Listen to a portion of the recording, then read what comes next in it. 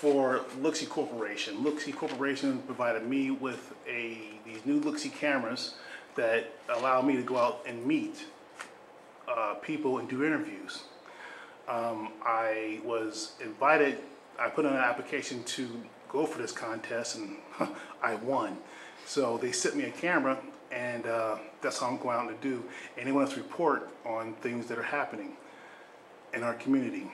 And what I'm doing is finding some of the biggest and brightest new stars that will be coming out that give me hope, because I'm a pessimist, to give me hope that our future will be taken care of. And right now you're looking at two of the newest stars for our future, because I'm an old man, I'm not gonna be around that much longer, you know, Social Security, you know, is going out, you know, and I'll be pushing a little, I'll still be able to drive in Hemet because I have a white tip, red tip and white cane still driving my truck, because you can drive to 107 years old in Hemet. But again, these are the future leaders of the new world, and with the people you've seen that I talk to and everything else, these are some of the people that will be leading us soon, and I wanted you to meet them now. They're already stars already, but now you get to see them raw, and soon you'll get to see them everywhere. I'd like to introduce first you right here. My name is Marisol Riestra. And you two are twin sisters? Fraternal Sisters. And your name is, please? Marisela Riestra.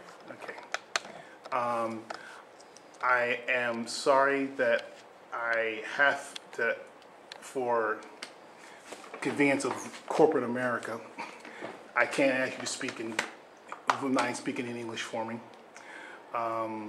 That's a corporate thing. I don't understand, but that's what I'm trying to do. I'm trying to find those rules and ask those questions. Why does everybody have a problem with Latinos? Why does everybody have a problem, like in the state, Arizona, trying to get rid of all Latinos, and like California have dumb rules like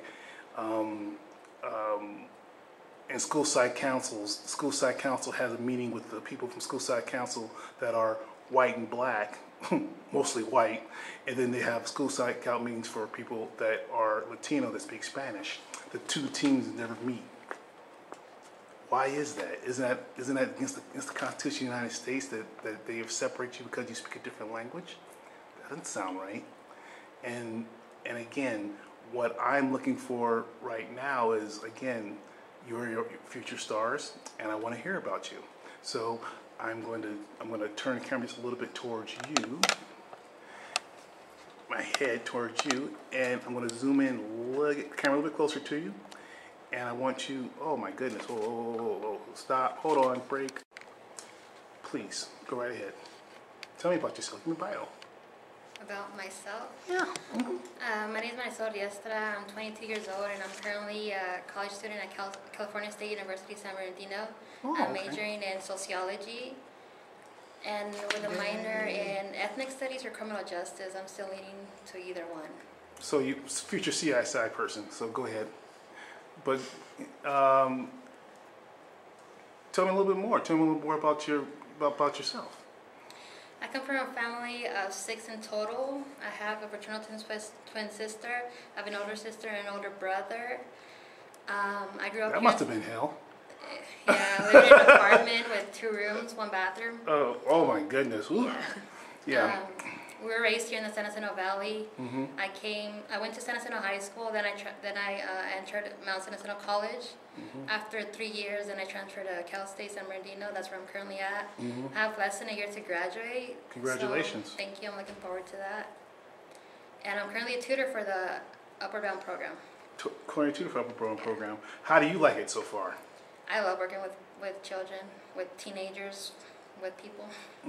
And what to you gave you the insight to say, I want to do this? I was looking for a job originally, and Paula told me that they were looking for tutors, and she looked at my transcript. She noticed that in English I was doing good. Yeah, I had A's in English, so she recommended me to apply for a tutoring position in English. Mm-hmm. So that's what I've been doing, and I've been working for them for 4 years, I think, around. Wow. there. Okay. Good Yeah. to go. I also started with the talent search program, which is a part of trio, and then moved up to upward bound, and this is where I'm at right now. So you're doing more of what work with Dr. Hill, then with Mrs. Mendoza. Mrs. Mendoza. So you're more of the Dr. Hill talent search person. Back then, it was Eva Estevez. She was the advisor for talent search, and also Marisa Mendoza was a director. Dr. Hill wasn't there at that time. He barely started this year. Okay. All right. And I'm gonna go ahead and switch over to your sister now, real quick. Okay. Now, tell me about you. My name is Marisol Riestra, and as my sister told you, I was born here in San Jacinto, family of 6, and I hope the numbers didn't change when you switched over sisters. Okay, go ahead. I'm right now a current student at CSU San Bernardino, majoring in mathematics. Wow.